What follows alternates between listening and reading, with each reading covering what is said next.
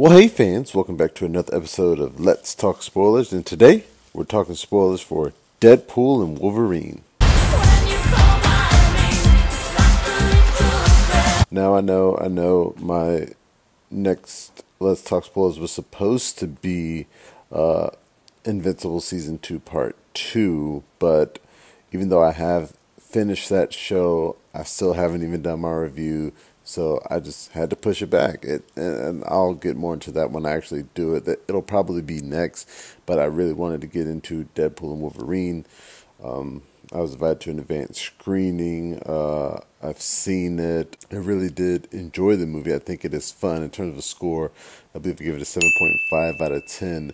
It is not my favorite Deadpool movie. It is not even my favorite MCU movie. And in terms of the multiverse saga, it's probably in the top, I don't know, probably within the top 5. I'll have to look over that and rank those before the end of this recording. But yeah, it is a fun movie, and I think it did what it needed to do. It's already making buku bucks. I think it will break $1 billion, but just getting into the story, picks up immediately after the events of Deadpool 2. He's using Cable's time watch to, fix the timelines, travel throughout, and at the end of that situation, he travels to the MCU and basically wants to join the Avengers. He's interviewing with Happy Hogan, which is pretty funny, and this is shown on the screen that this is 2018. So I think this is like right before, either before or during Avengers Infinity War. So before things all go to hell. So he's trying to join the team. Happy Hogan basically says, look, I don't think this is the right gig for you because the Avengers are on the team because they want to help people. You want to join the team because you need it. So he needs to figure out what he wants to do. He goes back home. This kind of puts him in a low place. He breaks up with Vanessa, and he's living with Blind Al again, and he's working with Peter as a used car salesman. And the jokes are pretty funny. Like, he says some pretty crude adult jokes in front of children in this car that he's test driving, and makes fun of the Honda Odyssey. I really did enjoy that aspect of it. And of course, as the scene shows up that we all saw in the trailers, the TVA comes and picks him up. And so basically, like I said in my review, the TVA is granting Deadpool sacred timeline status. They're like, you're going to join the MCU. He's head over heels happy about that, and gets dressed in his new suit and is like, well, I'm ready to take my friends too. And they're like, no, it's just you. You get to be in the MCU. And here's a weird thing. Apparently, Paradox says these are higher up orders that he gets to join the MCU, and that the rest of his timeline is going to die. But as the movie progresses, he's like off on his own doing this weird experiment to kill the Fox timeline. And it's not that somebody gave him those orders. So was it Paradox himself who was like, I like Deadpool, I want him to get to the sacred timeline? Which, I get it. There shouldn't be a sacred timeline anymore with the fact that Loki took over and he's letting all the timelines flourish. So there really shouldn't be a sacred timeline anymore unless this is just Paradox's, he liked the old ways the way Kang was doing it. But basically, Deadpool doesn't allow that, and they bring up the whole thing about a timeline anchor. So in Deadpool's timeline, which is the Fox timeline, when Wolverine died at the end of Logan, he was the anchor being.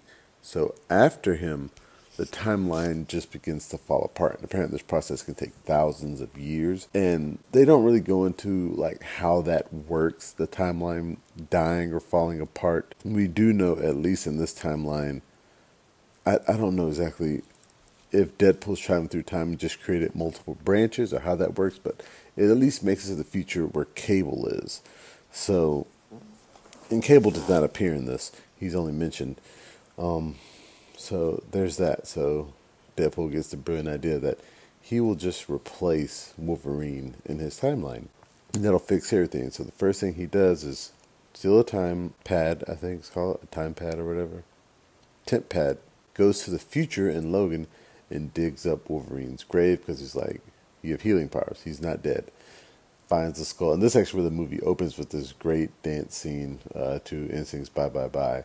but they kind of cut back to it. But like, yeah, Logan is dead. He's just a skeleton, and he uses that skeleton to kill like all these members of the TVA, which is pretty hilarious. It's probably one of the best openings I've ever seen. But also from there, when he realized, all right, I got to go find another Logan to replace this one, basically, and he visits all these timelines. And I think this was a mistake by the MCU and not getting multiple actors to play the variants of Logan. You got the short king Wolverine, who's like the comic accurate height Wolverine. It's just they superimpose Hugh Jackman's face on a small body. So you got that.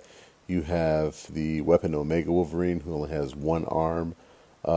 He's like more feral looking. You got the Wolverine from the comic cover where he's like crucified on the X and there's like a bunch of skulls around him. You got Wolverine when he fights the Hulk, so we get a small cameo from the Hulk in that scene, which is pretty good. And the best one, oh, I almost forgot, there's also Patch. Like I said, they're all Hugh Jackman, but the best one that I like, because it was a different actor, was Henry Cavill, who appears as the Cavalrine. That's what Deadpool calls him. And he makes a good joke about how Marvel Studios is going to treat him way better than Warner Brothers and DC Studios did. But he's like not having it, of course, because he's a Wolverine. And just kind of like, he does the reloading arm cock from Mission Impossible. And like just his claws come out when he does it and just punches Deadpool through. And that leads Deadpool to the Wolverine that's in this movie. And this Wolverine, they kind of explain his backstory later on, is that he goes out to a bar and gets drunk, and while he's gone, humans come and kill the rest of the X-Men. And this leads him on some kind of berserker rage where he gets revenge, but I guess goes too far. It's not really the greatest backstory in my opinion. But yeah, Deadpool finds this Wolverine, takes to the TVA. The TVA is like, nope, this isn't going to work. And they send them both to the Void. So in the Void, they run into Johnny Storm and a bunch of other outcast mutants. And Deadpool gets Johnny Storm killed. And it's Chris Evans' Johnny Storm, which is funny. And they go and meet Cassandra Nova. And they have that first interaction, which is fine. You get to see all these other mutants who have appeared in the Fox universe. Some played by actors who were in the roles before. You got Ray Park as Toad, Tyler Mane as a Sabretooth. So a lot of people are returning. So some of them, though, like, they're barely in. Like, you can barely see them. Like Kelly Hu is Lady Deathstrike. I'm pretty sure it was her.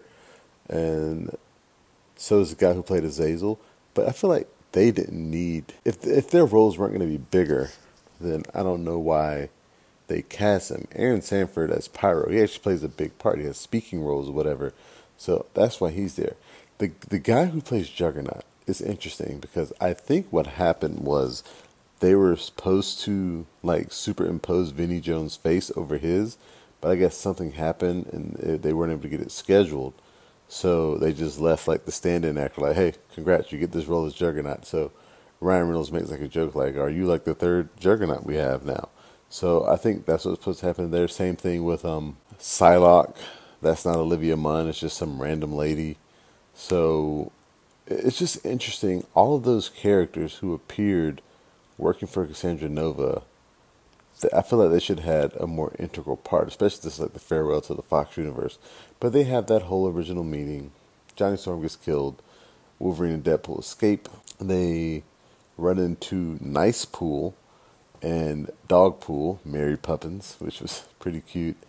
And they borrow his car, which is a Honda Odyssey, which Deadpool hates. And they go on this road trip basically to find the Resistance, the people who Johnny Storm was working with. And I forgot to mention, there are two pretty cool fights. One fight already happened early in the film with Deadpool and Wolverine. That was a pretty decent fight. It's the one you see in the trailer in front of the Fox logo before they meet Johnny Storm. And then they have another fight in the van, which is kind of played like it's a sex scene. Like they have like that Grease music playing, and they're just stabbing each other. And it's a pretty fun fight. I think their fights were the best. I really enjoyed that.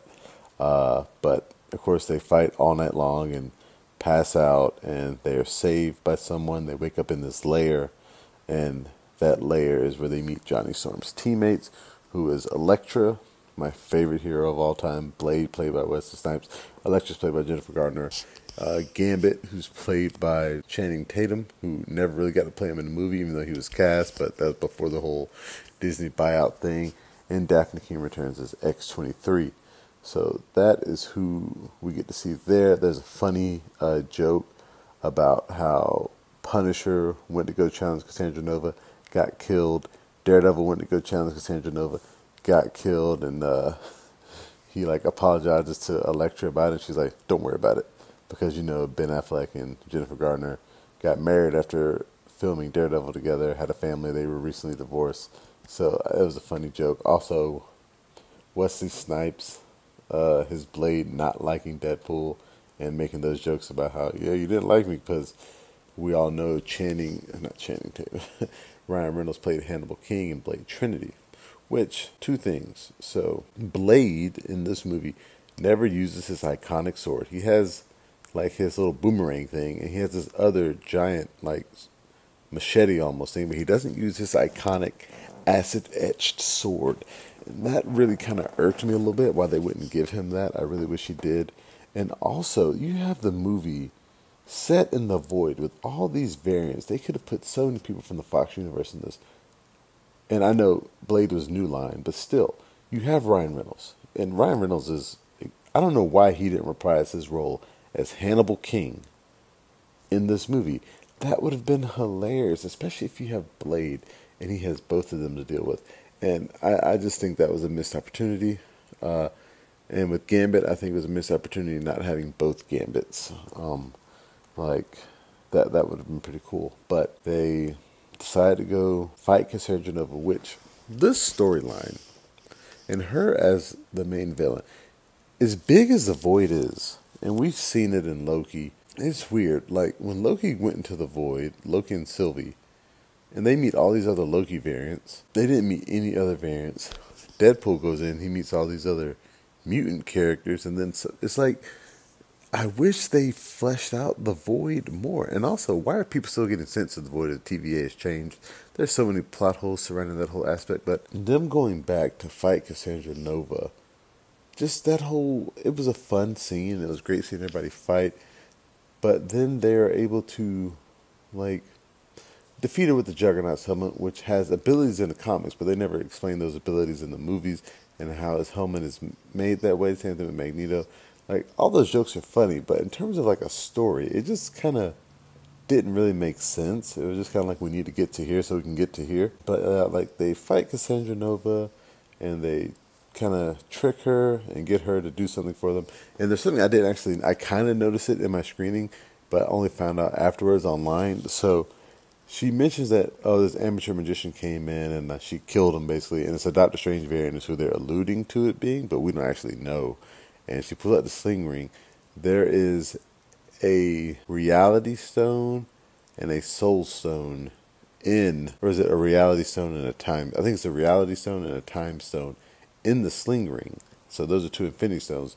So that's what allows her to let them leave the void, because she opens a portal, which is another weird thing. You have to be adept at using magic to use that. So it is strange that she could actually open the portal, and she didn't have like a Scarlet Witch variant or somebody else in there. I think that would have worked better. But they end up back in the main Deadpool timeline, where Paradox is trying to destroy it because he doesn't want to wait that long, and he liked how they did things before they knocked out He Who Remains. And I guess there would be more people like that. There's like a lot more I feel like they could have fleshed out, made this a longer movie. But he has like a time ripper that's going to destroy the timeline. So my issue with that is, why does he need this giant machine? Because in the in Loki season 1 and season 2, the TVA, they have these tiny little bombs that they would just set off that would destroy an entire timeline. Like when Loki originally, got the Tesseract, disappeared, and did things differently, they caught him, and B-15 just set off that little bomb, doot, and they left, and it just erased that timeline. So why do they need a whole time ripper now? Didn't really make sense. And so Nicepool shows back up, and he's followed by Mary Poppins and the Deadpool Corps. Now, this scene was really fun to see, kinda. Like, so basically in this scene, Nice Pole gets killed, which is actually, the way that happens is funny. But the Deadpool core works for Cassandra Nova. Why? It doesn't really make sense. And the main ones, I think it's funny. Okay, so Lady Deadpool is actually played by Blake Lively, who is Ryan Reynolds' wife. Kid Pool is played by Ryan Reynolds' daughter, and Baby Pool is played by his other kid. So, and I think Nathan Fillion is Head Pool. I think that the Deadpool kid, or Cowboy Deadpool, is Matthew McConaughey. And there's a few other celebrity voices in there. I don't really know them all. But I will say this. Blake Lively is Lady Deadpool. For some reason, I just like that character, and I want her to appear more. Like, the way she says, Uzi time, baby. Like, I just enjoy that. But this is the scene where it's like a old boy-esque fight scene where they just kind of move across in like a panel almost. And so Deadpool and Wolverine have to fight all the other Deadpools to get to Cassandra Nova. And it just felt weird because, I don't know, I didn't want the other Deadpools to be like evil. And they're not. Even like by the end of the fight scene, they're like friends again because of Peter. It was almost like you need that faceless army that they can just kill. Like your Outriders or your Chitauri. You need something like that. And I guess they just decided to play it as a joke and have them kill a bunch of Deadpools. But this is the scene where Wolverine finally puts on his cowl. And it's funny because when you see it about to happen, like, I've seen the reactions online. It is a fun scene. It's cool to finally see him wear it. But like, that cowl is nowhere throughout the whole movie. When he's running around, you don't see anything hanging back there. And I think that's another missed opportunity. You should have had it hanging back there the whole time, and he just doesn't wear it. So when the scene comes up, he pulls it out of nowhere. And when he puts it on, you can tell it's digital. It's fake. It doesn't look real. It looks actually worse than like Deadpool. So when Ryan Reynolds wears the Deadpool mask, he has on an actual mask, and they put the eyes on like in post. The eyes are fake. They should have had, and then maybe they didn't just look bad. They should have had Hugh Jackman wear an actual mask and do his white eyes in post, or do the eyes like Spider-Man or something. I don't know. It just didn't look right. It looked off. And it made me feel like, okay, I'm glad we haven't gotten the mask because it just clearly looks weird. And even when so this fight scene where they're killing all these Deadpools, like the way Wolverine moves, it all looks cartoonish. It looks like it is just overdone. It's campy. The way he's stabbing, and I just didn't care for it as much. And yeah, I mean, when I think about this movie, I do think about it is a fun movie. I clapped, I cheered, I laughed, but in terms of being like a good MCU movie, like, it's not bad, but it is not like this farewell to the Fox universe like I thought it was going to be. Like, I thought everybody was going to show up. I thought I was going to see so many X-Men characters, Fantastic Four characters, people who, like, all those old movies, I thought they were going to somehow get a lot of people back if they could. And it just didn't work out. You know, they get down there, they save the day, they work together, and somehow they save the Fox timeline, and it is no longer dying; it's regenerating, which I don't know. And Wolverine stays in that timeline, which is technically the past. So there should be two Wolverines in that timeline right now, because Deadpool is in the Fox universe where there are X-Men and there's Wolverine. It's before Logan, so technically there's two Wolverines. And then he brings Daphne Keene, or a version of, X-23, Daphne Keene, to that past timeline. So there's a few just plot holes that this movie creates that I don't think it needed to create. And that's basically the movie. And there's so much more I could probably talk about. Wesley Snipes says, some motherfucker still trying to ice skate uphill. That was a funny line. I just wish it were a better movie. But I am happy I got to see it. I'm happy that I had the theatrical experience. And it's weird, so I saw this at my screening. I did not feel the urge to go back to a theater to watch it. But I kind of wish I did. Like, when Spider-Man No Way Home came out, seeing that opening night, and even knowing Andrew Garfield and Tobey Maguire are going to show up, seeing that in a theater with a bunch of people was a great experience. And I feel like this Deadpool Wolverine was a great theater experience as well. But, I got kids now, so I really can't just run out and see movies all the time. So, I'm just at a different point in my life. But, yeah, like I said, enjoyable movie. I think Hugh Jackman's going to take another break. I think Ryan Reynolds is going to take a break. I think the next time we see these characters is going to be Secret Wars. And that makes the most sense. I think Secret Wars might end up being 2 movies. My guess as of right now, even though, so they just had their whole Comic-Con Hall H in San Diego, and we now know that the Kang Dynasty is out, which is sad, and it's now Avengers Doomsday. We don't know if like Kang is just out or if they are going to recast Kang, but Doom's the primary focus. It's Robert Downey Jr., which is just weird, but I don't want to get too much into that. But so we'll see if it's going to be like Avengers Doomsday, Avengers Secret Wars, and then like Avengers Battle World or whatever, if they're going to do a third one. But I think the next time we see Tobey Maguire, Hugh Jackman, Ryan Reynolds is going to be Avengers Secret Wars. So this is getting a little long, and I don't want it to go on too long. I used to do these; they lasted like 40 minutes. Not doing that anymore. I hope Lady Deadpool returns. I like her character, and I did mention like on Twitter, I do think they should make another Deadpool movie, like a Deadpool 4, and I think it should be Deadpool and Spider-Man, because that is another team up with Deadpool that we should see. That would be great. That should be its own movie, and you can do it like characters like Deadpool and Spider-Man. The thing about them is you can have your big actors play them, but they're not really necessary. The only thing that's necessary from them is their voice, because Deadpool and Spider-Man, they wear their masks most of the time, unlike other heroes. So I get Ryan Reynolds is tired, he wants to be with his family, but I think you just say, hey, look, we're going to shoot you for a week, put you in the makeup, get all the stuff we need where we see your face first, and then just put in a stunt double. Put in a stunt double for the rest of the outfit, and then have Ryan Reynolds ADR in the rest of his lines. And then you can shoot that movie for cheaper, and you can get it done. Same thing with Spider-Man. But yeah, Deadpool and Spider-Man should be Deadpool 4. It should take place after Spider-Man 4, which hopefully we find out about that soon as well. But yeah, those are my thoughts. Those are my thoughts on Deadpool Wolverine. So, before I forget, in terms of ranking the multiverse saga movies, I guess I'm going to have to go, and this is from my favorite to my least favorite. Spider-Man No Way Home, Black Panther Wakanda Forever, Guardians of the Galaxy Volume 3, Shang-Chi and the Legend of the Ten Rings, Deadpool and Wolverine, Ant-Man and the Wasp Quantumania, Doctor Strange and the Multiverse of Madness, Black Widow, Eternals, Thor Love and Thunder, and the Marvels at the bottom. So that is probably, at this moment, how I would rank the multiverse saga. My next Let's Talk Spoilers is probably going to be Invincible Season 2 Part 2. I'll get that out to you guys.